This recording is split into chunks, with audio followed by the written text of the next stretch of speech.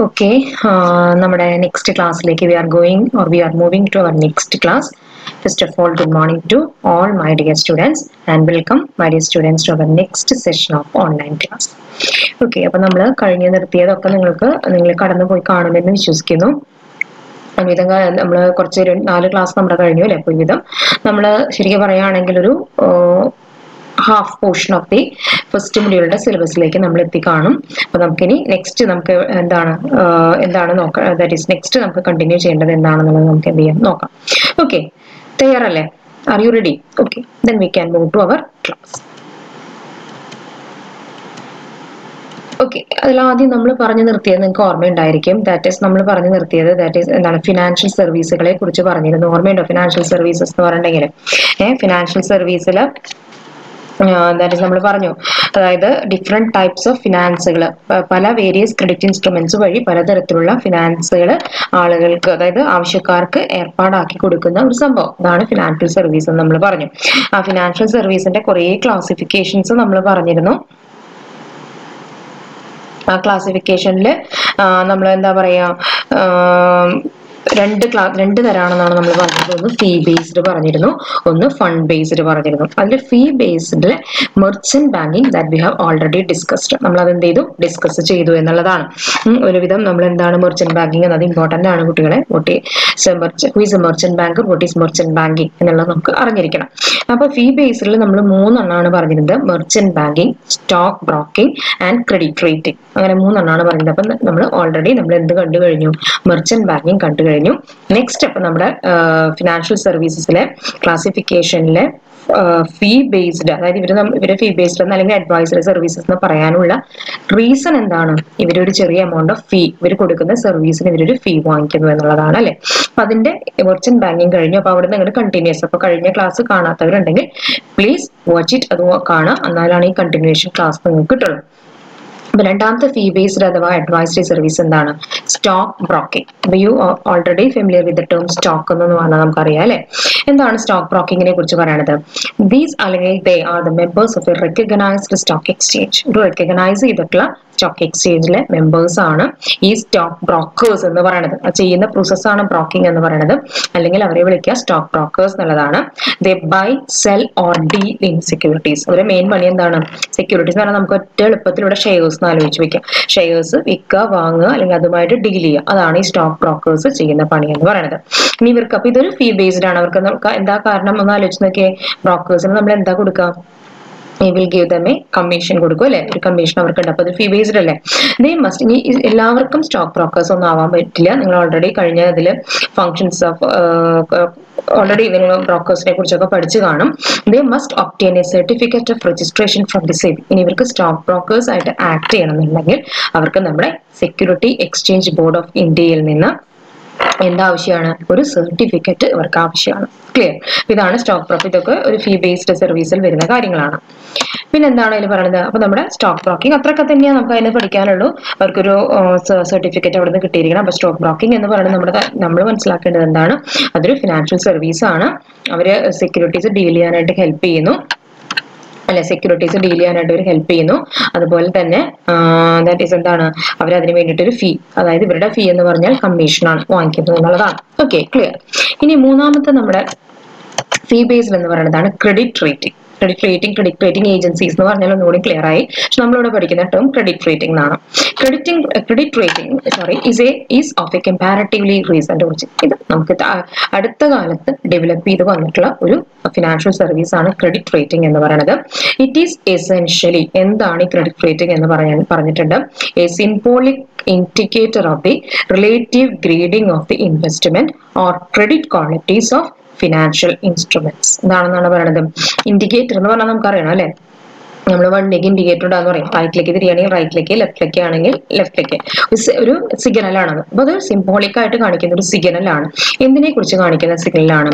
ഇൻവെസ്റ്റ്മെന്റിന്റെയോ credit ക്വാളിറ്റീസിന്റെയോ ഗ്രേഡിനെ കാണിക്കുന്ന indicator. എന്താണ് grade എന്ന് പറഞ്ഞാൽ? അപ്പൊ നമ്മൾ ക്ലാസ്സിൽ ടെസ്റ്റ് എടുക്കുകയാണെങ്കിൽ നിങ്ങൾക്ക് ഉണ്ട് അല്ലെ, A grade, B grade, C grade. നമ്മൾ നോക്കിയിട്ടല്ലേ നല്ല മാർക്കുള്ള കുട്ടികളാണെങ്കിൽ എ ഗ്രേഡിലേക്ക്, പിന്നെ ബി ഗ്രേഡ്, ആവറേജ് കുട്ടികൾ, അങ്ങനെ പോലെ. അതേപോലെ തന്നെ ഫിനാൻഷ്യൽ ഇൻസ്ട്രുമെന്റ്സ്, ഇവിടെ ഫിനാൻഷ്യൽ ഇൻസ്ട്രുമെന്റ്സ് എന്തിന്റെ ബേസിലാവും ഗ്രേഡ് ഉണ്ടാവുക? How much they will give, how much return they will give, അതിന്റെ ബേസിസിലായിരിക്കും. അപ്പൊ അല്ലെങ്കിൽ എത്രമാത്രം അതിന് മൂവ്മെന്റ് ഉണ്ട്. ആ ഫിനാൻഷ്യൽ ഇൻസ്ട്രുമെന്റ്സിനെ ഗ്രേഡ് ചെയ്യുന്ന ഒരു ഇൻഡിക്കേറ്റർ ആണ് ക്രെഡിറ്റ് റേറ്റിംഗ് എന്ന് പറയുന്നത്. ആൻഡ് മനസ്സിലാക്കി വെക്കുക, it is usually done by some agencies ആണ് ഇത് ചെയ്യുക. ഇതും ഒരു ഫീ ബേസ്ഡ് അഥവാ അഡ്വൈസറി സർവീസസ് ആണ്. എവിടെയുള്ളതാണ്? നമ്മുടെ ഫിനാൻഷ്യൽ സിസ്റ്റത്തിൽ വരുന്ന വൺ ഓഫ് ദി കമ്പോണന്റ് ആയിട്ടാണ് നമ്മൾ പഠിക്കുന്നത് അല്ലെ. അപ്പൊ ക്രെഡിറ്റ് റേറ്റിംഗ് ഒരു കമ്പാരിറ്റീവ്ലി റീസെന്റ് ഒറിജിൻ ആണ്. അപ്പൊ അതിൽ നോക്കി വെക്കുക, it is A symbolic indicator of the relative grading of the investment or credit qualities of financial instruments. എന്താണ് ഫിനാൻഷ്യൽ ഇൻസ്ട്രുമെന്റ്സ് എന്നുണ്ടെങ്കിൽ നമ്മുടെ ഷെയർസും അങ്ങനെയുള്ള എല്ലാ കാര്യങ്ങളും ഡിബെഞ്ചേഴ്സും ഒക്കെ ഫിനാൻഷ്യൽ ഇൻസ്ട്രുമെന്റ്സുകളാണ്. അപ്പൊ അത് എത്രമാത്രം അതിന് ക്രെഡിറ്റ് ക്വാളിറ്റി ഉണ്ട്, എത്രമാത്രം നമുക്ക് റിട്ടേൺ തരും എന്നുള്ളത്, എത്ര പെട്ടെന്ന് നമുക്കത് ക്യാഷ് ആക്കി മാറ്റാം, അതിന്റെ ബേസിസിൽ അതിനെ ഗ്രേഡ് ചെയ്യും. ഇതിൽ നമുക്ക് നെക്സ്റ്റ് മെയിൻ ആയിട്ട് അറിഞ്ഞിരിക്കേണ്ടത്, ഇന്ത്യയിൽ 4 ക്രെഡിറ്റ് റേറ്റിംഗ് ഏജൻസീസ് ആണുള്ളത്. നമ്മുടെ ഇന്ത്യയുടെ കേസാണ് പറയുന്നത്. There are 4 credit rating agencies in the country. By heart തന്നെ പഠിച്ചു വെക്കാം, ഫുൾ ഫോമുകളും പഠിച്ചു വെക്കണം. നമ്മൾ ആദ്യത്തെ ക്രിസിൽ എന്നാണ് പറയാം. അതിൽ ക്രിസിലാണ് ഏറ്റവും ഇമ്പോർട്ടൻറ്റ്, ഇന്ത്യയിലെ ഏറ്റവും ഇമ്പോർട്ടൻറ്റ് റേറ്റിംഗ് ഏജൻസി എന്ന് പറയുന്നത് ഏതാണ്? ക്രിസിലാണ്. Credit rating information services of India limited. By heart ഇത് പറഞ്ഞു പോകുന്നതിനൊപ്പം തന്നെ നിങ്ങൾ പറഞ്ഞു പോവുക CRISIL. And it is the most important rating agency in India. Clear? പിന്നെ എന്താണ്? Information and credit rating agency of India limited, ICRA എന്ന് പറയും. Information and credit rating agency of India limited. മൂന്നാമത് എന്താണ്? Credit analysis and research limited, care എന്ന് പറയും. എന്താണ്? Credit analysis and research limited. And the fourth one is tufts and helps India limited, DCR. എന്താണ് ഈ പെൽപ്സ് എന്നാണ് അത് പ്രൊനൗൺസ് ചെയ്ത് 2 തരത്തിൽ കാണുന്നുണ്ട്. യു ജസ്റ്റ് ചെക്ക് ഇട്ടോ. പെൽപ്സ് എന്നാണ് ഞാനത് പ്രൊനൗൺസ് ചെയ്യുന്നത്. എനിവേ നമ്മൾ പ്രൊനൗൺസ് ചെയ്താലും the spelling should be correct, അതാണ് നമ്മൾ അതിനെ പറയാം.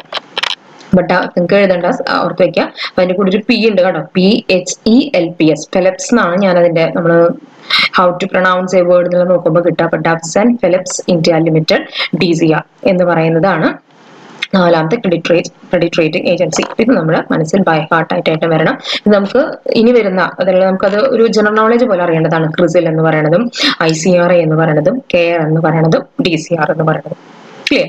ഇതാണ് നമ്മുടെ ഫിനാൻഷ്യൽ സർവീസിന്റെ ഒരു ക്ലാസിഫിക്കേഷൻ ആയിട്ടുള്ള ഫീ ബേസ്ഡ് അഥവാ അഡ്വൈസറി സർവീസസ്. ക്ലിയർ ആയോ? ഇനി രണ്ടാമത് നമ്മൾ പറഞ്ഞത് എന്താണ്? നമ്മൾ ഓൾറെഡി കഴിഞ്ഞ സ്ലൈഡുകളിൽ കണ്ടിരുന്നു, കഴിഞ്ഞ ക്ലാസ്സുകളിൽ കണ്ടിരുന്നു. പിന്നെയുള്ളത് ഒന്ന് ഫണ്ട് അഥവാ അസറ്റ് ബേസ്ഡ് സർവീസ് ആണ്. അത് ഒരുപാടുണ്ടെന്ന് നമ്മൾ പറഞ്ഞു അല്ലെ. എന്തൊക്കെയാണ്? നമുക്കതൊന്നുകൂടി എന്ത് ചെയ്യാം, ജസ്റ്റ് റിവ്യൂ ചെയ്ത് നോക്കാം അത് ഏതൊക്കെയാണെന്നുള്ളത്. ഫണ്ട് ഓർ അസറ്റ് ബേസ്ഡ് സർവീസിൽ വരുന്ന ഏതൊക്കെയാണ്? It consist of factoring, venture capital financing, mutual fund, housing finance, lease financing, higher purchase financing, insurance services, bill discounting. അപ്പൊ ഇതില് ഒരു 5 or 6 നമുക്ക് ഡീറ്റെയിൽ പഠിക്കാണ്ട്. പക്ഷെ in addition to this some other services കൂടി നമുക്ക് ആസ് പെർ ടെക്സ്റ്റിൽ നമുക്ക് കാണാനുണ്ട്. അപ്പൊ നമുക്ക് ഇതിന് എന്ത് ചെയ്യണം? നമുക്ക് ഇതിൽ ഓരോന്നും നമുക്ക് എന്താണ് എന്നുള്ളത് കാണണം. ക്ലിയർ ആയോ? ഓക്കെ. അപ്പോൾ ഫാക്ടറിംഗ്, അപ്പൊ നമുക്ക് first we shall discuss about the factoring. എന്താണ് ഫാക്ടറിംഗ് എന്നുള്ളതിനെ കുറിച്ച് നമുക്ക് എന്ത് ചെയ്യാം, ഡിസ്കസ് ചെയ്യാം. അപ്പൊ ഫാക്ടറിംഗ് സർവീസസ് എന്ന് പറയുന്നത് എന്താണ്? ഒരു ഫിനാൻഷ്യൽ സർവീസ് ആണ്. And it comes under the classification of, ഏതിന്റെ ക്ലാസിഫിക്കേഷനിൽ വരുന്നത്? ഫണ്ട് അഥവാ അസറ്റ് ബേസ്ഡ് സർവീസസിൽ വരുന്നത് ഒന്നാണ്. നോക്കാം നമുക്ക് എന്താണ്. Let us discuss the factoring services. എന്താണ് ഫാക്ടറിംഗ് സർവീസസിനെ കുറിച്ച് പറയുന്നത്? ഫാക്ടർ എന്ന് പറഞ്ഞാൽ എന്താണ്? ആദ്യം തന്നെ നമ്മളത് മനസ്സിലാക്കി വെക്കുക. Factor is A financial institution which manages the connection of accounts receivable of the business firms and bears credit risk associated with it. അപ്പൊ ആദ്യം മനസ്സിലാക്കേണ്ടത് ഒരു ഫിനാൻഷ്യൽ ഇൻസ്റ്റിറ്റ്യൂഷൻ ആണ്, ഒരു ഇൻസ്റ്റിറ്റ്യൂഷൻ ആണ്. അതെന്താ ചെയ്യണത്? The connection of account receivables of the business firms, അതായത് ബിസിനസ് ഫേംസിന് കിട്ടേണ്ട അക്കൗണ്ട്സ് റിസീവബിൾ എന്ന് പറഞ്ഞാൽ അവർക്ക് കിട്ടേണ്ടതായിട്ടുള്ള അത് മാനേജ് ചെയ്യുന്ന ഒരു ഫിനാൻഷ്യൽ ഇൻസ്റ്റിറ്റ്യൂഷൻ ആണ് ഫാക്ടർ എന്ന് പറയുന്നത്. And bears the credit risk associated with it. എന്നിട്ട് എന്ത് ചെയ്യും? നമുക്ക് കാശ് കിട്ടാനുണ്ടാകുമ്പോൾ ഇപ്പോഴും റിസ്ക് എലമെന്റ് അതിനോട് കൂടിയുണ്ട് അല്ലെ. വെതർ നമുക്ക് അറിയില്ല കാശ് നമുക്ക് കിട്ടോ കിട്ടില്ല എന്നൊരു റിസ്ക് എലമെന്റ് അവിടെ ഉണ്ട്. അത് എന്ത് ചെയ്യും? അവര് ഏറ്റെടുക്കും. ഈ ഫിനാൻഷ്യൽ ഇൻസ്റ്റിറ്റ്യൂഷൻസ് അത് ബിസിനസിന് വേണ്ടി ഏറ്റെടുക്കും. അത് അങ്ങനെ ചെയ്യുന്ന ഒരു ഇൻസ്റ്റിറ്റ്യൂഷൻ ആണ്, ഒരു ഓർഗനൈസേഷൻ ആണ് ഫാക്ടർ എന്ന് പറയുന്നത്. അത് 2 മാർക്സിനൊക്കെ ചോദിക്കാറുള്ളതാണ്. What is a factor? Clear ആയോ? ഓക്കെ, നമുക്ക് അതിന്റെ ഡീറ്റെയിലേക്ക് പോകാം. ആൻഡ് ഫാക്ടറിംഗ്, അപ്പൊ ആ പ്രോസസ് ആണ് ഫാക്ടറിംഗ് എന്ന് പറയുന്നത്. And factoring involves provision of specialised services. നോക്കാം, ശ്രദ്ധിച്ചു വെക്കുക, കുറച്ച് സ്പെഷ്യലൈസ് ചെയ്തിട്ടുള്ള ചില സർവീസുകൾ അതിലുണ്ട്. എന്തൊക്കെയാണ് ആ സ്പെഷ്യലൈസ്ഡ് സർവീസസ് എന്ന് പറയുന്നത്? Relating to credit investigation. ഓരോ ബിസിനസ് സ്ഥാപനങ്ങളുടെയും അവർക്ക് എത്രമാത്രം ക്രെഡിറ്റ് ഉണ്ട്, എത്രമാത്രം ഫണ്ട് അവരുടെ ഉണ്ട്, എത്രമാത്രം അവർക്ക് ഇപ്പൊ പൈസ എടുക്കാൻ പറ്റും, അതിനെക്കുറിച്ച് ഇൻവെസ്റ്റിഗേറ്റ് ചെയ്യാം. സെയിൽസ് ലെഡ്ജർ മാനേജ്മെന്റ്, അപ്പൊ ഓരോന്നിന്റെയും ഓരോ കമ്പനികളുടെയും സെയിൽസ് ലെഡ്ജർ എന്ന് പറഞ്ഞാൽ നിങ്ങൾക്ക് അറിയാം, what is A sales ledger, purchase ledger ഒക്കെ നമ്മൾ പഠിക്കുന്നതാണ്. ആ സെയിൽസ് ലെഡ്ജർ മാനേജ്മെന്റ് എന്ന് പറയുന്നത് ഫാക്ടർ ചെയ്യുന്ന ഒരു പണിയാണ്. Purchase and collection of debts, ഡെറ്റുകൾ എന്ത് ചെയ്യണം, നമുക്ക് ഡെറ്റ് കളക്ട് ചെയ്യാം, അങ്ങനെയുള്ള കാര്യങ്ങൾ, അതുമായി ബന്ധപ്പെട്ടുള്ള കാര്യങ്ങൾ ഡീൽ ചെയ്യുക.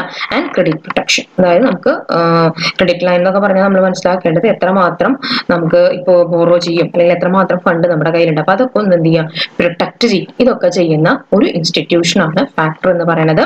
ഫാക്ടറിംഗിൽ ഈ പറഞ്ഞ കാര്യങ്ങളെല്ലാം പെടുന്നു. എന്തൊക്കെ പെടുന്നു?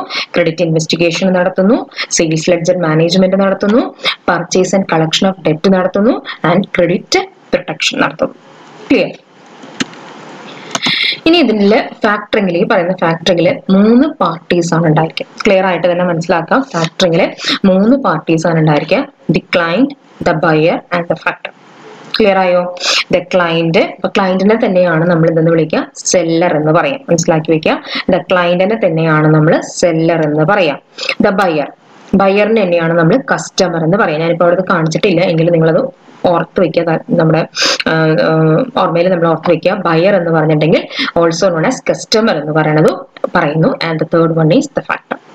നോക്കാം, നമുക്ക് ഇവര് 3 പേരും എങ്ങനെയാണ്, how these 3 parties are connected എന്നുള്ളത് നമുക്ക് നോക്കാം. അപ്പൊ ദ ക്ലയന്റ് എന്ന് പറഞ്ഞാൽ അതർവൈസ് നോൺ ആസ് സെല്ലർ എന്ന് പറയുന്നു, the buyer otherwise known as customer, and the third party is the factor. Okay, let us discuss in detail who is a client, who is a buyer, and who is a factor. Okay. എന്താണ് client എന്ന് പറയുന്നത്? ഞാനൊക്കെ inverted കോമയിൽ നിങ്ങൾക്ക് എളുപ്പത്തിന് മനസ്സിലാക്കാൻ വേണ്ടിയാണ് അങ്ങനെ ചെയ്തു വെച്ചിരിക്കുന്നത്. എന്താണ് ക്ലയന്റ് ചെയ്യുന്ന പണി, എന്താണ് സെല്ലർ ചെയ്യുന്ന പണി, ബയർ ചെയ്യുന്ന പണികൾ എന്തൊക്കെയാണെന്നുള്ളതാണ്. ആദ്യം നിങ്ങളൊന്ന് ജസ്റ്റ് ഒന്ന് മനസ്സിൽ വായിച്ചേ, ഞാനൊന്ന് വായിക്കാം. The client enter into a formal agreement with the factor to create a legal relationship of buyer and seller. Client എന്ന് പറയുന്ന ആള്, അപ്പൊ ക്ലയന്റ് എന്ന് പറഞ്ഞാൽ ഞാൻ പറഞ്ഞു ഓൾറെഡി ആരാണ്, വേറെ പേര് സെല്ലർ. സെല്ലർ എന്ത് ചെയ്യുന്നതാണ് പറയണത്? ഒരു എഗ്രിമെന്റിലേക്ക് പോകുന്നു. ആരുമായിട്ടൊരു എഗ്രിമെന്റിലേക്ക്? ഫാക്ടർ. അപ്പൊ ഫാക്ടർ നമ്മൾ പറഞ്ഞു കഴിഞ്ഞിരുന്നു. ആരാണ് ഫാക്ടർ? ഒരു ഫിനാൻഷ്യൽ ഇൻസ്റ്റിറ്റ്യൂഷൻ ആണ്. നമ്മൾ ഓൾറെഡി എന്ത് ചെയ്തു, നമ്മൾ ഡിസ്കസ് ചെയ്ത് കഴിഞ്ഞ കാര്യമാണ് ഹു ഈസ് എ ഫാക്ടർ എന്ന് പറയുന്നത്. അതായത് ഒരു ബിസിനസിന്റെ അക്കൗണ്ട്സ് റിസീവബിൾസ് ഒക്കെ മാനേജ് ചെയ്യുന്ന അല്ലെങ്കിൽ റിസ്ക് ഏറ്റെടുക്കുന്ന ഒരു organisation.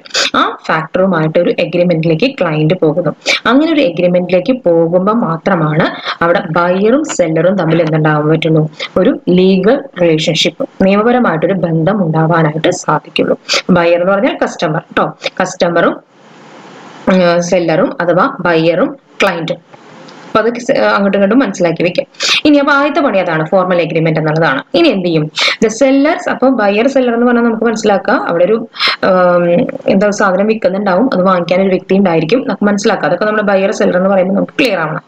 The seller സെൻഡ്സ് goods directly to the buyer. ഇനി സെല്ലർ എന്ത് ചെയ്യുന്ന വെച്ചിട്ടുണ്ടെങ്കിൽ, ബയർ സെല്ലറുടെ കയ്യിൽ നിന്ന്, എ എന്ന് പറഞ്ഞ ആള് സെല്ലറാണ്, ബി എന്ന് പറഞ്ഞ ആള് ബയർ ആണെന്നുണ്ടെങ്കിൽ ബി എന്ത് ചെയ്യുന്നു? സെല്ലറുടെ നിന്ന് ഗുഡ്സ് വാങ്ങിക്കുന്നു. അപ്പൊ എന്ത് ചെയ്യുന്നു? എ എന്ന് പറയുന്ന സെല്ലർ നേരിട്ട് ഈ ഗുഡ്സ് ആർക്ക് അയച്ചു കൊടുക്കുന്നു? ബി എന്ന് പറയുന്ന ബയ്യർക്ക് അയച്ചു കൊടുക്കുന്നു. ക്ലിയർ ആയോ? പക്ഷെ ഇതിന്റെ ബില്ല്, അതായത് ബയർ ഇപ്പൊ ഒരു ചെറിയ എക്സാമ്പിൾ പറയുമ്പോൾ ഒരു അലമാര വാങ്ങിയിട്ടുണ്ടെങ്കിൽ ഈ അലമാര ആർക്ക് അയച്ചു കൊടുക്കുന്നു? നേരിട്ട് അലമാര വാങ്ങിയ ബിക്ക് അയച്ചു കൊടുക്കുന്നു. പക്ഷെ ഈ അലമാരയുടെ ബില്ലും അതിന്റെ ഇൻവോയ്സ് കോപ്പീസും ആർക്ക് അയച്ചു കൊടുക്കുന്നു? To the factor. അവിടെയാണ് there comes the role of the factor. Clear?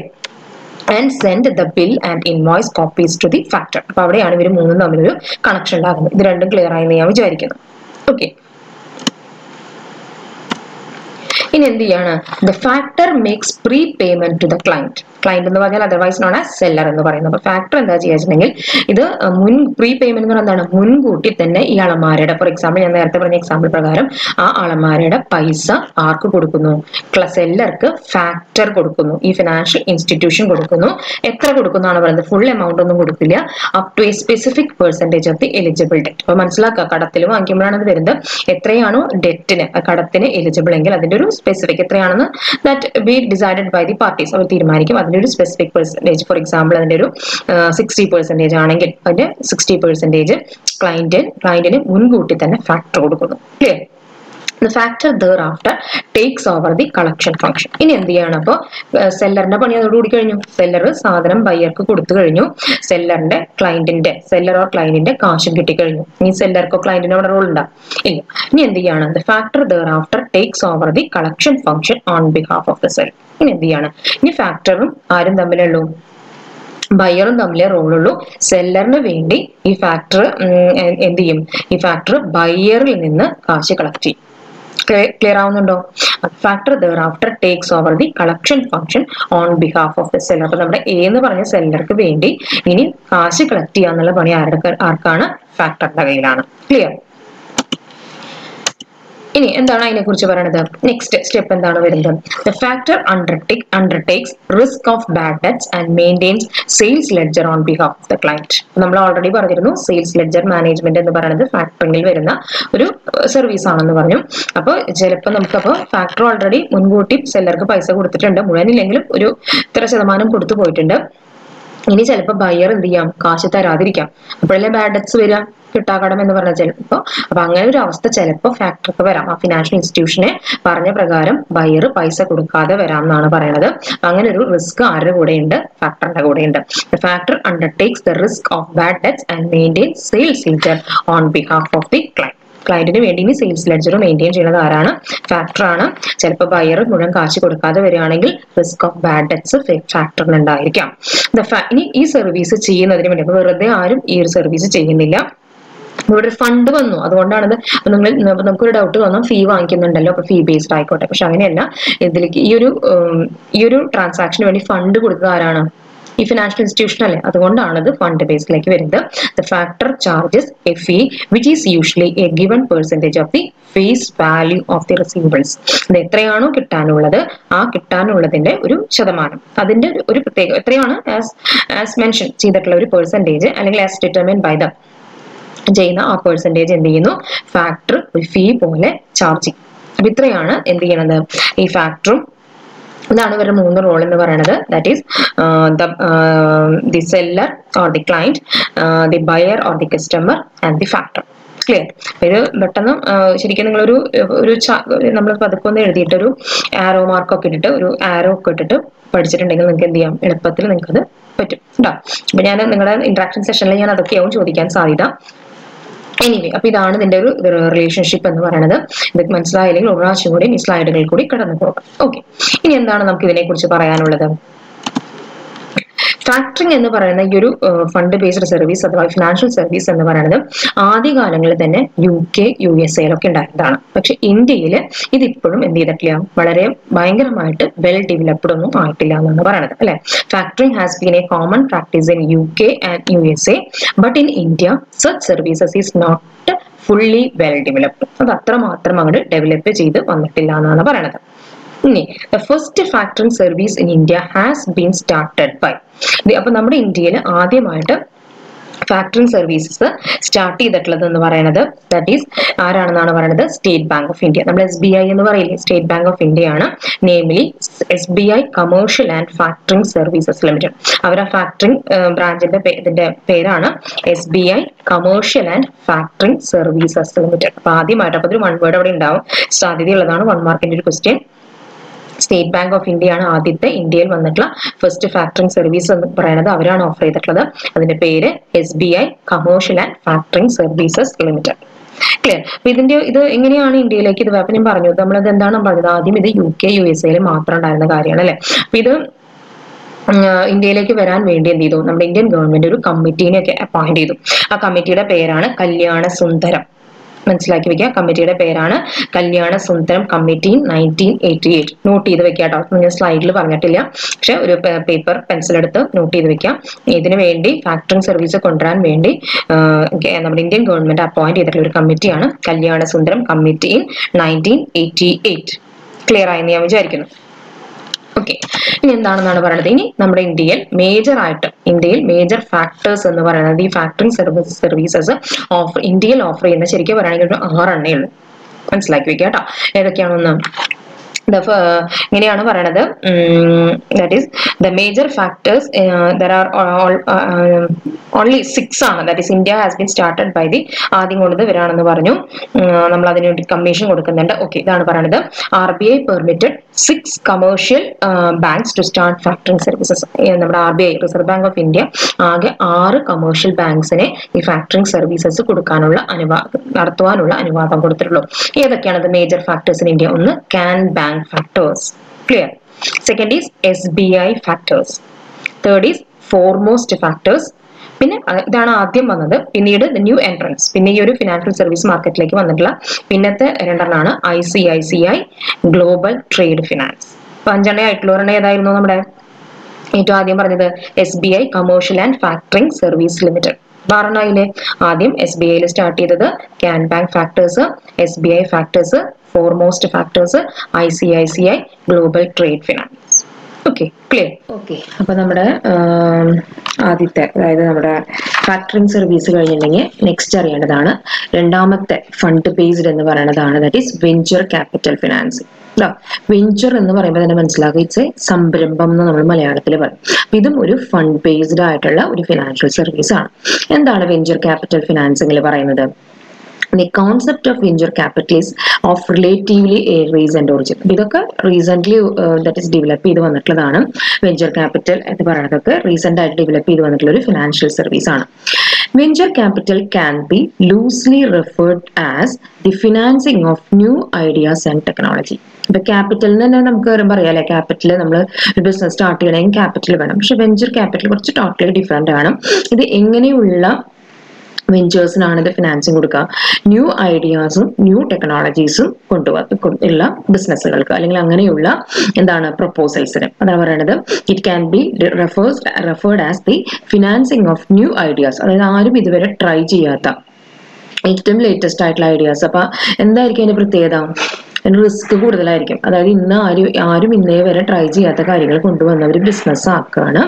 അത് ഡെവലപ്പ് ചെയ്ത് വരുമോ എന്നുള്ള കാര്യം എന്താണ് നമുക്ക് അത്രമാത്രം എന്താണ് ദാറ്റ് ഈസ് നമുക്ക് അത്രമാത്രം നന്നായി അറിയില്ല. അപ്പൊ അങ്ങനെയുള്ളതിന് കൊടുക്കുന്ന ഒരു സർവീസാണ് വെഞ്ചർ ക്യാപിറ്റൽ ഫിനാൻസിങ് എന്ന് പറയുന്നത്. എന്താണ് പറയുന്നത്? The term venture capital is normally defined as an equity investment. Equity കൊടുക്കുക തന്നെയാണ്, ഇക്വിറ്റി ഷെയർസിലേക്ക് നമ്മൾ ഈ ക്യാപിറ്റൽ കൊടുക്കുക തന്നെയാണ്. ഇനി ഹൈ റിസ്ക് പ്രൊജക്ട്, ഇങ്ങനെയുള്ള പ്രൊജക്റ്റിലാണ്, വളരെ റിസ്ക് കൂടിയ പ്രൊജക്ടുകളാണ്. Related to some innovations or new technological development sponsored by A company. അതെങ്ങനെയാണ്? പുതിയ നമ്മൾ ഇന്നോവേഷൻ ഒക്കെ നിങ്ങൾ EDP-യിൽ കഴിഞ്ഞ പ്രാവശ്യം പഠിച്ചു കാണും. എന്താണ് ഒരു ഇന്നോവേഷൻ എന്ന് പറയുന്നതാണ് ഒരു ബിസിനസ് അല്ലെങ്കിൽ ഒരു പ്ലാൻ ഡെവലപ്പ് ചെയ്ത് വന്ന് അതൊരു ബിസിനസ് ആവണമെങ്കിൽ അവിടെ ഇന്നോവേഷൻ ആവശ്യമാണ്. ഇന്നോവേറ്റീവ് ഐഡിയാസ് വരണം. അങ്ങനെയുള്ള ഇന്നോവേഷൻസ് ഉള്ള പ്രൊജക്ടുകൾക്ക് ഇക്വിറ്റി ഇൻവെസ്റ്റ്മെന്റ് നടത്തുന്നതിനെയാണ് നമ്മൾ വെഞ്ചർ ക്യാപിറ്റൽ, അല്ലെങ്കിൽ അത് ആ കൊടുക്കുന്ന ക്യാപിറ്റലിനെയാണ് വെഞ്ചർ ക്യാപിറ്റൽ എന്ന് പറയുന്നത്. Or new technological development sponsored by A company. ഒരു കമ്പനി കൊണ്ടുവരുന്ന പുതിയ ടെക്നോളജീസ്, അത് ആരും ഇതുവരെ യൂസ് ചെയ്യാത്ത ഒരു പുതിയ ടെക്നോളജി കിട്ടി. ആ ടെക്നോളജി അവരെന്ത് ചെയ്യാണ്? They are trying to use it. അവരത് യൂസ് ചെയ്യാനായിട്ട് ശ്രമിക്കുന്നു. അപ്പൊ അതിന് ഒരുപാട് ചിലപ്പോൾ ഇൻവെസ്റ്റ്മെന്റ് ആവശ്യം ഉണ്ടായിരിക്കും, ഒരുപാട് ഫണ്ട് ആവശ്യം ഉണ്ടാവും. അപ്പൊ അങ്ങനെയുള്ള പ്രോജക്റ്റുകൾക്ക് ഫിനാൻസ് ചെയ്യുന്നതിനെയാണ് നമ്മൾ വെഞ്ചർ ക്യാപിറ്റൽ ഫിനാൻസിങ് എന്ന് പറയുന്നത്. The main purpose of venture capital financing is to exploit the new and untried, കണ്ടോ, ഇന്ന് പുതിയതും ആരും ഇതുവരെ try ചെയ്യാത്തതും or advanced technologies, clear അല്ലേ? അഡ്വാൻസ്ഡ് ആയിട്ടുള്ള technologies and turn dum into, അങ്ങനെയുള്ള പ്രൊജക്ടുകളിൽ ഫണ്ട് ഇൻവെസ്റ്റ് ചെയ്തുകൊണ്ട് അതിനെ എന്താക്കി മാറ്റണം? കമേഴ്ഷ്യലി വയബിൾ സ്കീംസ് ആക്കി മാറ്റണം. എന്താണ് കമേഴ്ഷ്യലി വയബിൾ എന്ന് പറയണമെങ്കിൽ? ലാഭം ഉണ്ടാക്കുന്ന എന്താണ് പുതിയ ഒരു ബിസിനസ് ആക്കി മാറ്റണം. നാച്ചുറലി അപ്പൊ അങ്ങനെ ചെയ്യുമ്പോൾ നമുക്കുണ്ട് പുതിയൊരു സംരംഭമാണ്, പുതിയൊരു ആരും ഉപയോഗിക്കാത്തൊരു സംഭവത്തിലേക്കാണ് നമ്മൾ കാശ് കൊടുക്കുന്നതെങ്കിൽ പോലും നമ്മുടെ താല്പര്യം എന്താണ്? We have to get some return അല്ലെ? അപ്പൊ അതാണ് പറയണത്. Into commercially viable schemes naturally with an expectation of amazing returns later. ഇപ്പൊ കുറച്ച് നഷ്ടം വന്നാലും ശരി, നമ്മൾ തന്നെ ആലോചിക്കുക, പുതിയൊരു കാര്യം ഇൻട്രൊഡ്യൂസ് ചെയ്യുന്ന സമയത്ത് നമുക്കത് അത്ര എന്താണ്, ഇപ്പൊ നമ്മൾ തന്നെ ഓൺലൈൻ ക്ലാസ്സസ് ആദ്യം തുടങ്ങുമ്പോൾ കുറച്ച് പിഴവുകളൊക്കെ ഉണ്ടായിരുന്നു. ഇപ്പൊ അതൊക്കെ നമ്മൾ എന്ത് ചെയ്തു? നികത്തി. Even though it is not new, ഈ ഒരു ഫീൽഡ് ന്യൂ അല്ലെങ്കിൽ പോലും നമ്മുടെ കോളേജിന് പുതിയതായിരുന്നു അല്ലെ? അപ്പൊ അത് അങ്ങനെ തുടക്കത്തിൽ ചെയ്യുമ്പോൾ ചില പാളിച്ചകളും നിങ്ങൾക്ക് അതുമായി പെട്ടെന്ന് അഡ്ജസ്റ്റ് ചെയ്യാനും ഞങ്ങൾക്ക് അത് അഡ്ജസ്റ്റ് ചെയ്യാനൊക്കെ ചില ബുദ്ധിമുട്ടുകളുണ്ടാവും. പക്ഷെ പിന്നെ അതിൽ നിന്ന് നമുക്ക് നല്ല റിട്ടേൺസ് കിട്ടുന്നു. കുട്ടികൾ അതിൽ നിന്ന് എന്ത് ചെയ്യുന്നു? നന്നായി അന്ന് റെസ്പോണ്ട് ചെയ്യുന്നു. റിട്ടേൺ ആണ്. അപ്പൊ ആദ്യം നമുക്കതൊരു ചെറിയൊരു പാളിച്ചെന്ന് വന്നാലും പിന്നീട് നമുക്ക് നല്ല റിട്ടേൺ കിട്ടും. അപ്പൊ അതേപോലെ തന്നെ റിട്ടേൺ എന്ന് പറഞ്ഞാൽ ഇവിടെ പൈസയായിട്ടല്ലാട്ടോ കിട്ടുന്നത്, നിങ്ങളുടെ റെസ്പോൺസ് എന്ന് പറയുന്നതാണ്. ഞാനൊരു എക്സാമ്പിൾ പറഞ്ഞു എന്നേ ഉള്ളൂ. Okay, come back to our ക്ലാസ്സിലേക്ക് വരുമ്പോൾ അങ്ങനെയുള്ള പുതിയ പ്രോജക്റ്റുകളിൽ ഇൻവെസ്റ്റ് ചെയ്തുകൊണ്ട് അതിൽ നിന്ന് എന്ത് ചെയ്യണമെന്നാണ് പറയുന്നത്, അങ്ങനെ ഇൻവെസ്റ്റ് ചെയ്യുന്നവർ തീർച്ചയായും അതിൽ നിന്ന് എന്ത് കിട്ടുന്നത്, അമേസിംഗ് റിട്ടേൺസ് എന്നാണ് പറയുന്നത്. അവർ അതിൽ നിന്ന് നല്ലൊരു റിട്ടേൺ എന്ത് ചെയ്യുന്നു, പ്രതീക്ഷിക്കുന്നു. അപ്പൊ അങ്ങനെ ഒരു പുതിയ സംരംഭത്തിലേക്ക് അല്ലെങ്കിൽ പുതിയൊരു പ്രൊജക്റ്റിലേക്ക് കൊടുക്കുന്ന ക്യാപിറ്റലിനെയാണ് നമ്മൾ വെഞ്ചർ ക്യാപിറ്റൽ എന്ന് പറയുന്നത്. ക്ലിയർ? അപ്പൊ വെഞ്ചർ ക്യാപിറ്റൽ ഫിനാൻസിങ് കഴിഞ്ഞിട്ടുണ്ടെങ്കിൽ നെക്സ്റ്റ് ആണ് mutual funds. Next fund based service ആണ് മ്യൂച്വൽ ഫണ്ട് എന്ന് പറയുന്നത്. Mutual fund is formed when. അപ്പൊ മ്യൂച്വൽ ഫണ്ട് നമ്മൾ എപ്പോഴും കേൾക്കുന്ന ഒരു ടേം ആണ് മ്യൂച്വൽ ഫണ്ട് എന്ന് പറയുന്നത്. ഇത് പഠിച്ചു കഴിയുമ്പോൾ നിങ്ങൾക്ക് you will get A clear idea what is A mutual fund. A mutual fund is formed when capital collected from different investors is invested in company shares, Stokes or bonds. എന്താണെന്നാണ് പറയുന്നത്, മാർക്കറ്റിൽ പലതരം ഇൻവെസ്റ്റേഴ്സ് ഉണ്ടായിരിക്കും അല്ലെ. അങ്ങനെ പല ഇൻവെസ്റ്റേഴ്സിനും എന്ത് ചെയ്യുന്നു, ക്യാപിറ്റൽ എന്ന് പറഞ്ഞാൽ ഇവിടെ ഫണ്ട് കളക്ട് ചെയ്യുന്നു. എന്നിട്ട് അത് എവിടെ കൊണ്ട് ഇൻവെസ്റ്റ് ചെയ്യുന്നു, കമ്പനിയുടെ പല കമ്പനിയുടെ ഷെയർസിലാവട്ടെ, അത് ഷെയർസിൽ മാത്രമാവില്ല, ബോണ്ട്സിൽ, സ്റ്റോക്സിൽ ഒക്കെ എന്ത് ചെയ്യുന്നു, ഇൻവെസ്റ്റ് ചെയ്യുന്നു. അപ്പോൾ ഒരു 4 ഇൻവെസ്റ്റേഴ്സ് ഉണ്ടെന്നുണ്ടെങ്കിൽ ആ നാല് അല്ലെങ്കിൽ എത്രയാണോ ഇനി കുറച്ച് ഇൻവെസ്റ്റേഴ്സ് ഉണ്ടെങ്കിൽ അവരുടെ പൈസ വാങ്ങി അത് പല കമ്പനീസിന്റെ ഷെയർസിലായിട്ടും ബോണ്ട്സിലായിട്ടും പല ഫിനാൻഷ്യൽ ഇൻസ്ട്രുമെന്റ്സിലായിട്ട് ഇൻവെസ്റ്റ് ചെയ്യുന്നതിനെയാണ് നമ്മൾ മ്യൂച്വൽ ഫണ്ട് എന്ന് പറയുന്നത്. അങ്ങനെ ഫോം ചെയ്താൽ അതിനെ മ്യൂച്വൽ ഫണ്ട് എന്ന് പറയുന്നു. And it refers to a pool of money accumulated by several investors who aim at saving and making money through their investment. എന്താണെന്ന് പറയുന്നത്, it refers to A pool of money. Pool എന്ന് പറഞ്ഞാൽ എന്താ ആലോചിക്കുക, നമ്മുടെ pool എന്ന് പറഞ്ഞാൽ എന്താണ്, നമ്മളിപ്പോൾ ഒരു സ്വിമ്മിംഗ് പൂൾ എന്ന് പറഞ്ഞാൽ അവിടെ ആ ഒരു പ്രദേശത്ത് മാത്രം വെള്ളം ഇങ്ങനെ കെട്ടിക്കിടക്കും അല്ലെ. അങ്ങനെയാണ് അങ്ങനെ കളക്ട് ചെയ്ത് കിടക്കുന്ന എമൗണ്ട് അല്ലെങ്കിൽ മണി പല ഇൻവെസ്റ്റേഴ്സിന്റെ ആയിരിക്കും. അത് അവരുടെ ഉദ്ദേശം എന്താണ്, അവരത് കൊണ്ടുവരുമ്പോൾ അവർക്ക് അതെന്തെങ്കിലും സേവ് ചെയ്യണം, ഭാവിയിലേക്ക് അവർക്ക് അത് സേവ് ചെയ്യണം.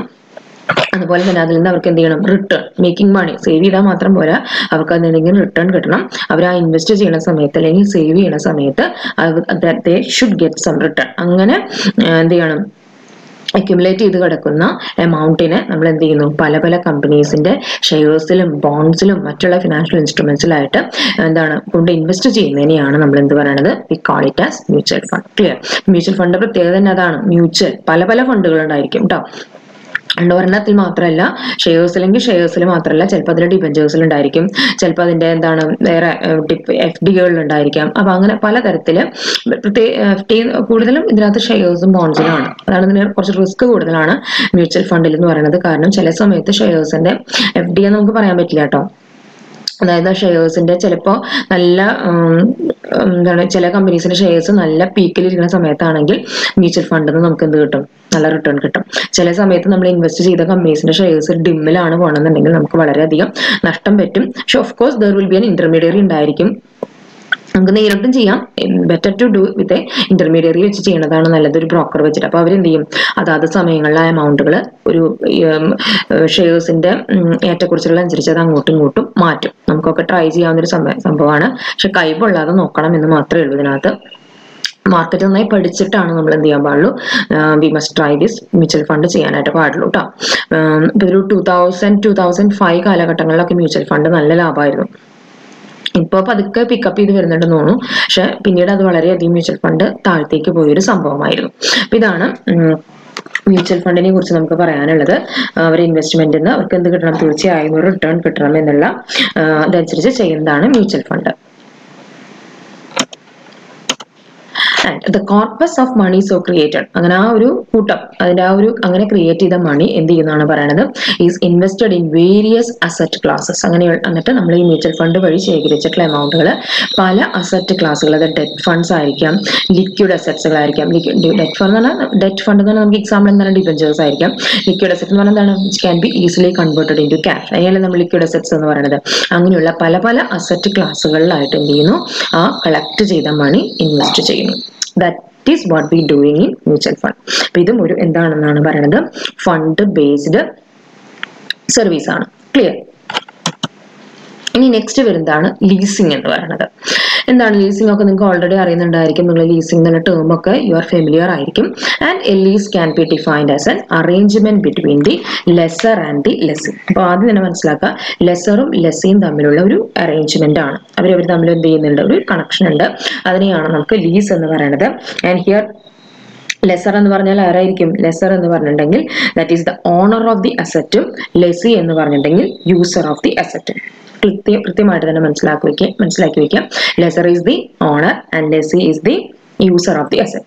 whereby the lesser purchases, അതായത് ഓണർ ആണ് ഒരു asset വാങ്ങിക്കുന്നു, an asset for the lessee, ലെസിക്ക് വേണ്ടി അതായത് യൂസർക്ക് വേണ്ടി ഓണർ ഒരു asset വാങ്ങിക്കുന്നു, and allows him to use it in exchange. എന്നിട്ട് എന്ത് ചെയ്യുന്നു, അത് യൂസറോട് അത് ഉപയോഗിച്ചോളാനായിട്ട് പറയുന്നു. ലെസിയോട് താങ്കൾ ഇത് ഉപയോഗിച്ചോളൂ എന്ന് പറയുന്നു. അപ്പൊ അത് ഉപയോഗിക്കുമ്പോൾ വെറുതെ ഉപയോഗിച്ചു എന്ന് പറയുമോ നമ്മൾ? ഇല്ല. And allows him to use it in exchange four periodic payments. അതിന് കൃത്യമായിട്ട് എന്ത് ചെയ്യുന്നു, ഒരു പീരിയോഡിക്കലി ഒരു പേയ്മെന്റ് ചോദിക്കും. അല്ലാണ്ട് ഞാനൊരു അസറ്റ് വാങ്ങി ഞാനൊരാളോട് പറയാണ് നിങ്ങൾ അത് ഉപയോഗിച്ചോളൂ, എനിക്കൊന്നും വേണ്ട എന്നല്ല പറയാം. ഞാൻ അയാളിൽ നിന്ന് എന്ത് ചെയ്യുന്നു, ഒരു റിട്ടേൺ പ്രതീക്ഷിക്കുന്നു. അതും ഒരു ഫണ്ട് ബേസ്ഡ് സർവീസ് ആണെന്നാണ് പറയുന്നത്. പീരിയോഡിക് പേയ്മെന്റ്സ് കോൾഡ്, ഒന്നെങ്കിൽ അതിന് ലീസ് റെന്റൽസ് എന്ന് പറയുന്നു, or MLP, that is minimum lease payments എന്നും പറയുന്നു. ക്ലിയർ ആയോ? അതാണ് ഒരു ലീസ് എന്ന് പറയുന്നത്. ഇതൊക്കെ നിങ്ങൾക്ക് അറിയാം കേട്ടോ. അപ്പൊ അതിന്റെ ഡെഫിനേഷൻ ഒന്ന് പഠിച്ചു വയ്ക്കുക. It is N arrangement between the lessor and the lessee whereby the lesser purchases an asset for the lessee and allows him to use it in exchange for periodic payments called lease rentals or minimum lease payments. കണ്ടോ, MLP എന്നാണ് പറയുന്നത് കേട്ടോ. അപ്പൊ അതിന്റെ അങ്ങനെയുള്ള short ഫോംസുകളൊക്കെ നമ്മൾ എന്ത് ചെയ്യും, മനസ്സിലാക്കി വെക്കും. Minimum lease payments. ക്ലിയർ? ഇനി അതിൽ വരുന്ന നെക്സ്റ്റ്, അപ്പൊ അതൊക്കെ അത്ര ഇനിയോ നമുക്ക് പറയാനുള്ള, അതിൽ കൂടുതലൊന്നും അതിനകത്ത് നമുക്ക് എന്ത് ചെയ്യാനില്ല, പറയാനൊന്നുമില്ല. അതായത് നമുക്ക് എന്താണ് ഈ ലീസിംഗിൽ നമുക്ക് പിന്നെ പറയാവുന്ന ഒരു കാര്യം എന്താ വെച്ചിട്ടുണ്ടെങ്കിൽ, ആ ഒരു പ്രത്യേക അറേഞ്ച്മെന്റ്, ഒരു എഗ്രിമെന്റ് ഉണ്ടാവും. എഗ്രിമെന്റ് പ്രകാരം ഇപ്പോൾ ഒരു ലീസിംഗ് ഒക്കെ എപ്പോഴും മനസ്സിലാക്കുക, 1 വർഷവും 2 വർഷത്തേക്കൊന്നും അല്ല കൊടുക്കാം. ഗിവൺ ഫോർ ഒരു ലോങ് പീരീഡിലേക്കാണ്, 20 years 25 yearsലൊക്കെ ആയിരിക്കും ലീസ് കൊടുക്കാം. ആ ലീസ് കഴിഞ്ഞിട്ടുണ്ടെങ്കിൽ ഈ പ്രോപ്പർട്ടി അല്ലെങ്കിൽ ഈ അസറ്റ് ആരുടെ തന്നെ ആയിട്ട് മാറും, എന്താണ് ലെസറുടെ തന്നെയായിട്ട് മാറും. അതായത് ഓണർക്ക് തന്നെ അത് തിരിച്ചു കിട്ടും. അല്ലെങ്കിൽ പിന്നെ നമ്മൾ കോൺട്രാക്ട് അല്ലെങ്കിൽ ആ അഗ്രിമെന്റിൽ കൃത്യമായിട്ട് പറഞ്ഞിരിക്കണം, ഇത്ര കാലം ഉപയോഗിച്ച് കഴിഞ്ഞിട്ടുണ്ടെങ്കിൽ it automatically goes to you എന്ന് നമ്മൾ കൃത്യമായിട്ട് അത് കോൺട്രാക്റ്റിൽ അതർവൈസ് മെൻഷൻ ചെയ്തിട്ടില്ല എങ്കിൽ it will be automatically B return to the owner of the ലെസറിലേക്ക് പോകും. ക്ലിയർ? ഇത്രയാണ് ലീസിംഗിൽ നമുക്ക് പറയാനുള്ള കാര്യങ്ങൾ. അടുത്ത ഫണ്ട് ബേസ്ഡ് സർവീസ് എന്ന് പറയുന്നതാണ് ഹയർ പർച്ചേസ് ഫിനാൻസ്, HP. നിങ്ങൾ ഓൾറെഡി നിങ്ങൾക്ക് അറിയാവുന്ന ഒരു സംഭവം തന്നെയാണ്. HP ഒക്കെ നിങ്ങൾ ഈവൻ അക്കൗണ്ടിങ്ങിൽ ഹയർ പർച്ചേസ് അക്കൗണ്ട്സ് പഠിക്കുന്നതാണ്. അപ്പൊ അതിനെക്കുറിച്ച് കുറച്ച് കാര്യങ്ങളൊക്കെ നിങ്ങൾക്ക് അറിയുന്നുണ്ടായിരിക്കും. Higher purchase or higher leasing is A type of asset finance that allows firms or individuals to process and control an asset during an agreed term while paying rent or installment covering depreciation of the asset and interest to cover the capital cost. ഞാനിത് full അങ്ങോട്ട് നീട്ടി വായിച്ചേ ഉള്ളൂ. നമുക്ക് ഇനി മുറിച്ച് നോക്കാം എന്താണെന്നുള്ളത്. ഹയർ പർച്ചേസ് ലീസിംഗ് എന്ന് പറഞ്ഞാൽ എന്താണ്, ഒരു അസറ്റ് ഫിനാൻസ് തന്നെയാണ്, ഒരു ഫണ്ട് ബേസ്ഡ് സർവീസ് തന്നെയാണ്. അതനുസരിച്ച് എന്ത് ചെയ്യുന്നു, ഫേംസിനോ ഇൻഡിവിജ്വൽസിനോ എന്തിനുള്ള അനുവാദം കൊടുക്കുന്നു, അത് പൊസസ് ചെയ്യാം, കൈവശം വെക്കാം, അതുമ്പോൾ കൺട്രോൾ ചെയ്യാം, അവർക്ക് അതിന് എന്ത് ചെയ്യാം, ആവശ്യമുള്ള നിയന്ത്രണങ്ങൾ വരുത്താം. ഡ്യൂറിങ് ആൻ എഗ്രീഡ് ടേം, എത്ര കാലത്തേക്കാണ് ഒരു ടേം ഉണ്ടാവും, സംബന്ധിച്ച് കൊടുത്തുള്ള ടേം ഉണ്ടായിരിക്കും. അതിൽ അവർ എന്ത് ചെയ്യുന്നു, they have to pay rent or instalment. അതിന് കൃത്യമായിട്ട് ഒരു റെന്റ് കൊടുക്കണം, അല്ലെങ്കിൽ കൃത്യമായിട്ട് ഇൻസ്റ്റാൾമെന്റ് ആണ് സാധാരണ ഹയർ പർച്ചേസിൽ ഇൻസ്റ്റാൾമെന്റ് എന്നാണ് നമ്മൾ ഉപയോഗിക്കുന്ന വാക്ക് എന്ന് പറയുന്നത്. ഇൻസ്റ്റാൾമെന്റ് കൊടുക്കുന്ന ആ ഇൻസ്റ്റാൾമെന്റിൽ എന്തൊക്കെ ഉണ്ടാവും, അസറ്റ് ആണ് അല്ലെ. അസറ്റിന് of course there will be A depreciation ഉണ്ടായിരിക്കും. പിന്നെ എന്തുണ്ടായിരിക്കും, അതിനൊരു ക്യാപിറ്റൽ കോസ്റ്റ് വന്നിട്ടുണ്ടായിരിക്കും. അപ്പൊ അത് ക്യാപിറ്റൽ കോസ്റ്റ് കവർ ചെയ്യാനുള്ള ഇൻട്രസ്റ്റ്. അപ്പൊ നമ്മൾ ഉപയോഗിക്കുന്നതിന് നമ്മൾ എന്ത് ചെയ്യുന്നു, ഒരു ഇൻട്രസ്റ്റ് അടക്കമുള്ള ഒരു ഇൻസ്റ്റാൾമെന്റ് എമൗണ്ട് നമ്മൾ എന്ത് ചെയ്യുന്നു, ഈ ഹയർ പർച്ചേസ് ഇൻസ്റ്റിറ്റ്യൂഷന് നമ്മൾ കൊടുക്കുന്നു. അവിടെ ഫണ്ട് തന്നെയല്ലേ വരുന്നത്. അതായത് ഇങ്ങനെയാണ് ഒരു ഹയർ പർച്ചേസിൽ നമുക്കൊരു ഫോർ എക്സാമ്പിൾ നമുക്കൊരു കാർ വാങ്ങിക്കണം തോന്നി, നമ്മൾ HP പോകും. അതായത് നമ്മുടെ കയ്യിൽ ഒറ്റയടിക്ക് എടുക്കാൻ പൈസ ഉണ്ടായിരിക്കില്ല. അപ്പൊ നമ്മൾ എന്ത് ചെയ്യുന്നു, HP എന്നുള്ള സംവിധാനത്തിൽ വെഹിക്കിൾസിനാണ് സാധാരണ നമ്മൾ HP കാണുക. അല്ലാതെ വീട് വാങ്ങിക്കാനൊന്നും ഹയർ പർച്ചേസ് എന്നുള്ള ഇതിലേക്ക് നമ്മൾ പോകാറില്ല. നമുക്കത് എന്ത് ചെയ്യും, നമ്മൾ ഒരു ഇനീഷ്യൽ എമൗണ്ട് നമുക്ക് തന്ന് നമ്മൾ എന്ത് ചെയ്യുന്നു, കാർ വാങ്ങിക്കുന്നു. ഈ കാർ നമുക്ക് എന്ത് ചെയ്യാം, യൂസ് ചെയ്യാം. ഇത് യൂസ് ചെയ്യുന്നതിന് നമ്മൾ എന്ത് ചെയ്യുന്നു, ഒരു നിശ്ചിത എമൗണ്ട് നമ്മൾ കൃത്യമായിട്ട് ഈ ഹയർ പർച്ചേസ് ഇൻസ്റ്റിറ്റ്യൂഷനിലേക്ക് നമ്മൾ അടച്ചു പോകുന്നു. അപ്പൊ അടയ്ക്കുമ്പോൾ അതിൽ എന്തൊക്കെ ഉണ്ടാവും എന്നാണ് പറയുന്നത്, അതിന്റെ അസറ്റിന്റെ ഡിപ്രിസിയേഷൻ എമൗണ്ട് ഇൻക്ലൂഡിങ് അതിന്റെ സ്പ്ലിറ്റപ്സ് ആണ് പറഞ്ഞിരുന്നത്. അതിന്റെ ക്യാപിറ്റൽ കോസ്റ്റ് കവർ ചെയ്യാനുള്ള ഒരു ഇൻട്രസ്റ്റ് അടക്കമാണ് നമ്മൾ എന്ത് ചെയ്യണത്, ഇത് അടച്ചു പോകുന്നത്. and it is a financing solution suitable for business wishing to purchase assets without paying the full value immediately. അതായത് ഒറ്റയടിക്ക് നമ്മൾ കൊടുക്കാനില്ലെങ്കിൽ ഒരു ഇൻഡിവിജ്വൽ ആയാലും ശരി ബിസിനസ് ആണല്ലോ നമ്മൾ നോക്കുന്നത്. ഇപ്പൊ ബിസിനസ്സിന് ഒരു വലിയൊരു മിഷനറി വാങ്ങിക്കുന്ന സമയത്ത് മിഷനറീസ് അങ്ങനെയൊക്കെ അതൊക്കെ HP പോണതാണ് കേട്ടോ, പർച്ചേസിൽ പോണതാണ്. ഒറ്റയടിക്ക് എമൗണ്ട് ഇപ്പോൾ ചിലപ്പോൾ ലക്ഷങ്ങൾ വരുന്നതായിരിക്കും, അത് ഒറ്റയടിക്ക് കൊടുക്കാനുണ്ടാവില്ല. അപ്പോൾ നമ്മളത് ഇൻസ്റ്റാൾമെന്റ്, അപ്പോൾ നമുക്ക് വേണ്ടി അത് ആര് വാങ്ങിക്കും? ഹയർ പർച്ചേസ് എന്നുള്ള ഇൻസ്റ്റിറ്റ്യൂഷൻ, അത് നടത്തുന്ന ഒരു ഫേം വാങ്ങിക്കും. ആ ഫേം വാങ്ങിയിട്ട് നമുക്കത് ഉപയോഗിക്കാൻ തരുന്നു. അത് ഉപയോഗിക്കുന്നതിനനുസരിച്ച് we will pay an instalment amount നമ്മൾ കൊടുക്കുന്നു. ഫുൾ വാല്യൂ നമ്മൾ എന്ത് ചെയ്യേണ്ട വരുന്നില്ല, തുടക്കത്തിൽ തന്നെ കൊടുക്കേണ്ടതായിട്ട് വരുന്നില്ല. അതായത് നമുക്ക് ആദ്യം തന്നെ ചെയ്യേണ്ടത് ഒരു ഇനീഷ്യൽ ഡെപ്പോസിറ്റ് കൊടുത്താൽ മതി. ഒരു ആകെയുള്ള എമൗണ്ടിന്റെ ഒരു ചെറിയൊരു നിശ്ചിത പെർസെൻറ്റേജ് അല്ലെങ്കിൽ നിശ്ചിതമായിട്ടുള്ള ഒരു എമൗണ്ട് നമ്മൾ ആദ്യം തന്നെ ഒരു ഇനീഷ്യൽ ഡെപ്പോസിറ്റ് ആയിട്ട് കൊടുക്കുന്നു. ബാക്കിയുള്ള എമൗണ്ട് നമ്മൾ ബാലൻസുകളായിട്ട് ഇൻസ്റ്റാൾമെന്റുകളായിട്ട് നമ്മൾ കൊടുക്കുന്നു. അതിനൊപ്പം തന്നെ പ്ലസ് ഇൻട്രസ്റ്റ് നമ്മൾ കൊടുക്കുന്നു എന്നാണ് പറയുന്നത്. ആൻഡ് ഇതിന്റെ കംപ്ലീഷൻ കഴിഞ്ഞിട്ടുണ്ടെങ്കിൽ ആ അഗ്രീഡ് പീരീഡ് നമ്മൾ പറഞ്ഞില്ലേ, ദാറ്റ് ഈസ് നമ്മൾ പറഞ്ഞു കണ്ട അഗ്രീഡ് ടേം കഴിഞ്ഞിട്ടുണ്ടെങ്കിൽ ടേം കഴിയുമ്പോഴേക്കും ഏകദേശം നമ്മൾ അതിന്റെ ഫുൾ വാല്യൂ എന്ത് ചെയ്തിട്ടുണ്ടാവും, കൊടുത്തു തീർത്തുണ്ടാവും. അതോടുകൂടി നമുക്ക് എന്ത് കിട്ടുന്നു എന്നാണ് പറയുന്നത്, ഓണർഷിപ്പ് ഓഫ് ദി അസറ്റ് നമുക്ക് കിട്ടുന്നു.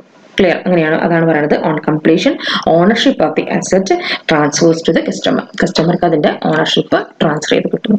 ഇതൊക്കെ നിങ്ങൾക്ക് അറിയുന്ന കാര്യങ്ങളാണ് അല്ലെ, HP. അപ്പൊ ഇതും ഒരു ഫണ്ട് ബേസ്ഡ് സർവീസ് ആണെന്നുള്ളത് മനസ്സിലാക്കാം. ഓക്കെ.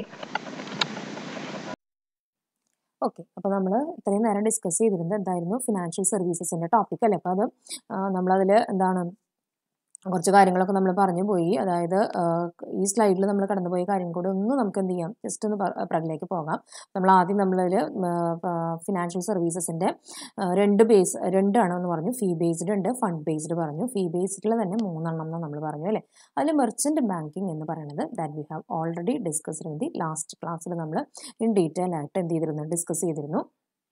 നിങ്ങളത് കണ്ടു കാണുമെന്ന് വിചാരിക്കണം കേട്ടോ. ചോദ്യമൊക്കെ നമുക്ക് ആ ഭാഗത്ത് നമുക്കൊന്ന് പ്രതീക്ഷിക്കാം. പിന്നെ നമ്മളതിൽ തന്നെ ഇന്ന് കണ്ടത് സ്റ്റോക്ക് ബ്രോക്കിംഗ് കണ്ടു. എന്താണ് സ്റ്റോക്ക് ബ്രോക്കിങ്ങും നമുക്ക് പരിചയമുള്ള കാര്യങ്ങൾ തന്നെയാണ്. പിന്നെ credit rating, 4 credit rating agencies ഉണ്ടെന്നുള്ളത് നമ്മൾ കണ്ടു.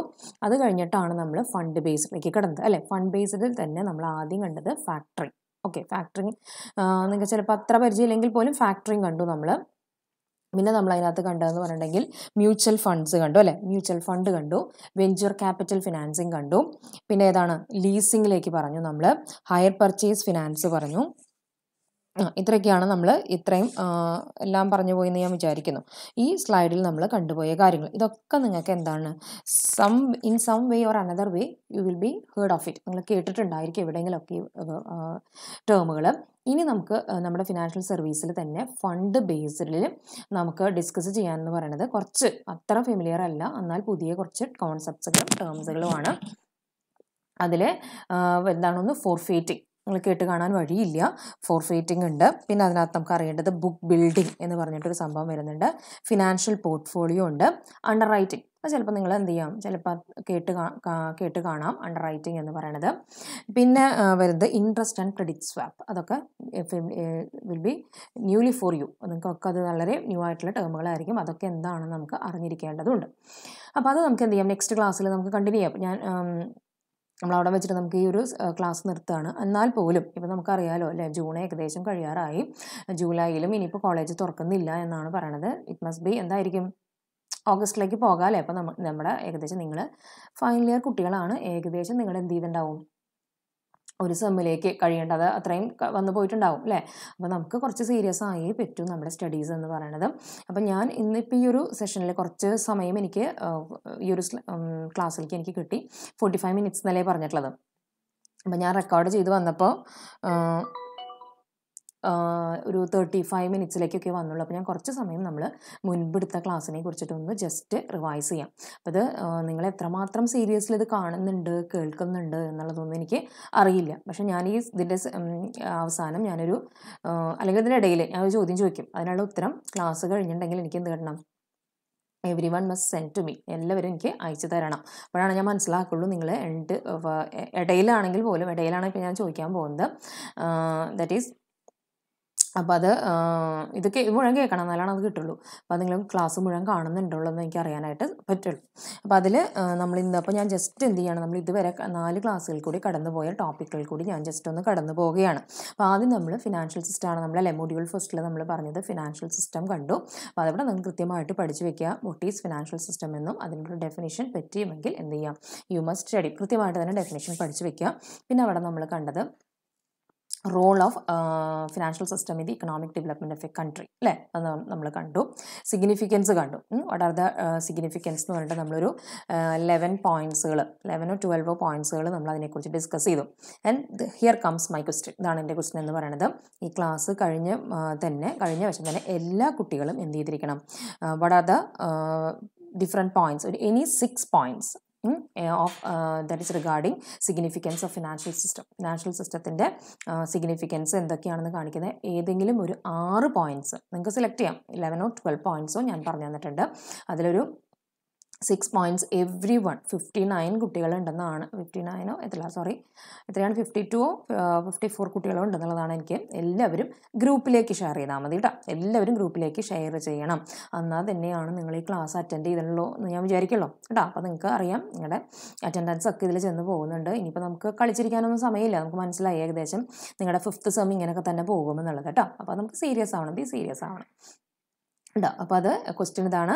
My question, what are the any 6 points regarding the significance of financial system. You should send me the answer after hearing this session of our class. Every one, that is every students should send me the answer in the WhatsApp ഗ്രൂപ്പിൽ എനിക്ക് അയച്ചു തരണം കേട്ടോ. പിന്നെ തീരെ പറ്റാത്തവരൊക്കെ എനിക്ക് ചിലരൊക്കെ personally അങ്ങനെ മെസ്സേജ് അയക്കാറുണ്ട്, പറ്റില്ല, പല കണക്ഷൻ ഇല്ല എന്നുള്ളതൊക്കെ. അങ്ങനെയുള്ളവർക്കൊക്കെ നമുക്ക് എന്ത് ചെയ്യാം, പോവാം. അത് നമുക്ക് അവർക്ക് എക്സ്ക്യൂസുകൾ കൊടുക്കാം. ഇനി അതിൽ ഉത്തരം കണ്ടില്ലെന്ന് എനിക്ക് അയച്ചു കിട്ടിയില്ലെങ്കിൽ ഞാൻ മനസ്സിലാക്കും എന്താണ്, you are not watching the video കേട്ടോ. അപ്പോൾ ഇത് ഇന്ന് അല്ലെങ്കിൽ ചിലപ്പോൾ നാളെ കാണുന്നവരുണ്ടാവും, അതായത് എന്നാണ് കാണുന്നവരുണ്ടാവും, അവർ ആ രീതിയിൽ എനിക്ക് ആൻസർ കിട്ടിയിരിക്കണം കേട്ടോ. ഇനി അതിൽ നമ്മൾ കണ്ടത് functions of the financial system നമ്മൾ പറഞ്ഞു. അതിൽ നമ്മൾ 3 ഫങ്ഷൻസ് ആണെന്ന് പറഞ്ഞു. Providing stability, mobility and other functions എന്ന് പറഞ്ഞു. ആൻഡ് ഫിനാൻഷ്യൽ കോൺസെപ്റ്റ്സ്, ആ ഒരു വലിയ ടോപ്പിക്കാണ് നമ്മൾ ഇപ്പോഴും V are going through these ടോപ്പിക്കിൽ കൂടി കടന്നുപോയിക്കൊണ്ടിരിക്കുകയാണ്. ഇൻ ഡീറ്റെയിൽ ആയിട്ട് നമ്മൾ എന്ത് ചെയ്തു, we discussed it. Financial intermediaries നമ്മൾ ഡിസ്കസ് ചെയ്തു. ഫിനാൻഷ്യൽ മാർക്കറ്റ്സ് അല്ലേ, ഇൻ ഡീറ്റെയിൽ ആയിട്ട് നമ്മൾ പോയി. ഫിനാൻഷ്യൽ റേറ്റ്സ് ഓഫ് റിട്ടേൺ പോയി. ഫിനാൻഷ്യൽ ഇൻസ്ട്രുമെൻറ്റ്സ്, ഇതൊക്കെ നമ്മൾ ഇൻ ഡീറ്റെയിൽ ആയിട്ട് തന്നെ കടന്നു പോയി. ഇതൊക്കെ കഴിഞ്ഞപ്പോഴാണ് നമ്മൾ ക്ലാസ്സിലേക്ക് വന്നപ്പോൾ ഞാൻ പറഞ്ഞ ഒരു ഇതെന്താ വെച്ചിട്ടുണ്ടെങ്കിൽ, in addition to this there is another financial concept കൂടി ഉണ്ട്, that is the financial service. ആ 6ാമത്തെ കോൺസെപ്റ്റാണ് നമ്മൾ എന്ത് ചെയ്യണത്, V are still discussing in our classes അല്ലേ. ഇപ്പം നമ്മൾ ഇനിയുണ്ട്, ഒരു ക്ലാസ്സും കൂടി കഴിയുമ്പോഴാണ് ഇത് മുഴുവനായിട്ട് കഴിയുള്ളൂ. മാത്രമല്ല ഈ ക്ലാസ് ഇത് കഴിഞ്ഞിട്ട് വേണം നമുക്ക് ഈ ഫിനാൻഷ്യൽ സിസ്റ്റം പഠിച്ചിട്ട് വേണം ഇന്ത്യൻ ഫിനാൻഷ്യൽ സിസ്റ്റത്തിലേക്ക് നമുക്ക് പോകാൻ. അപ്പോൾ അതെന്താ വെച്ചിട്ടുണ്ടെങ്കിൽ ഞാനതൊന്നും പറഞ്ഞു തരില്ല, ഞാനൊരു സ്ലൈഡ് മാത്രമേ ഇടുള്ളൂ. എന്ന് വെച്ചാൽ അത് ഓൾറെഡി ഞാൻ ഡിസ്കസ് ചെയ്ത പോയിന്റുകളാണ്. നമുക്ക് ടെക്സ്റ്റിൽ അങ്ങനെ ഭയങ്കര ഡീറ്റെയിൽ കൊടുക്കില്ല, കാരണം ഓൾറെഡി നമ്മൾ ഫിനാൻഷ്യൽ സിസ്റ്റം ഡിസ്കസ് ചെയ്തു. അതിലേക്ക് ഒരു ഇന്ത്യൻ എന്നുള്ളത് ചേർത്തിട്ട് നമുക്ക് പഠിക്കാം. അത്രയാണ് അതിൽ ചെയ്യേണ്ടത്. അപ്പോൾ അതിൽ ഫിനാൻഷ്യൽ സർവീസിൽ 2 എണ്ണമാണ്, ഫണ്ട് ബേസ്ഡും ഫീ ബേസ്ഡും നമ്മൾ എന്ത് ചെയ്യേണ്ടായിരുന്നത്, ദാറ്റ് വി ആർ ഡിസ്കസ് ചെയ്തുകൊണ്ടിരിക്കേണ്ടതായിരുന്നു. അപ്പോൾ അതിന് ഞാൻ വീണ്ടും പറയുന്നില്ല, ഞാൻ തുടക്കത്തിൽ തന്നെ പറഞ്ഞ കാര്യങ്ങളാണ്. അപ്പോൾ ഇത്രയാണ് നമ്മുടെ ക്ലാസ് വന്ന് നിൽക്കുന്നത്. അപ്പോൾ ഒരു ക്ലാസ്സോട് കൂടി നമ്മുടെ എന്ത് ചെയ്യും, ഫിനാൻഷ്യൽ സർവീസസ് എന്നുള്ള ടോപ്പിക്കും കൂടി തീരും. അത് കഴിഞ്ഞാൽ നെക്സ്റ്റ് എന്താണ്, that is elements of Indian financial system. അപ്പോൾ അതോടുകൂടി നമ്മുടെ ആ ഒരു വലിയൊരു പോർഷൻ, അതായത് ഒരു 3/4 പോർഷൻ നമ്മുടെ എന്ത് ചെയ്യാണ്, ഫസ്റ്റ് മൊഡ്യൂളിൽ തീരുകയാണ് കേട്ടോ. അപ്പോൾ അത് കഴിഞ്ഞിട്ടുണ്ടെങ്കിൽ പിന്നെ അതിൻ്റെ കുറച്ച് ഗ്രോത്തും കാര്യങ്ങളൊക്കെ ആയിട്ട് കുറച്ച് ഇലാബറേറ്റ് ചെയ്ത് നോട്ടുകൾ, അപ്പോൾ ചില നോട്ട്സൊക്കെ ആയിട്ട് നിങ്ങൾ ടെക്സ്റ്റൊക്കെ വാങ്ങി കാണുമെന്ന് വിചാരിക്കണം. അപ്പോൾ ഓക്കെ, ഇത്രയും ഭാഗങ്ങൾ നിങ്ങളൊന്നും കൂടി റിവൈസ് ചെയ്ത് നമ്മുടെ 5 ക്ലാസ്സാവും, ഈ അടക്കം ക്ലാസ്സാവും 5 ക്ലാസ്സാവും. ഈ 5 ക്ലാസ്സിൽ കൂടിയും നിങ്ങൾ കടന്നു പോകുമെന്ന് പ്രതീക്ഷിക്കുന്നു. അപ്പോൾ thank you for watching my class. എന്താണ്, stay home, stay safe and follow SMS. Okay, thank you.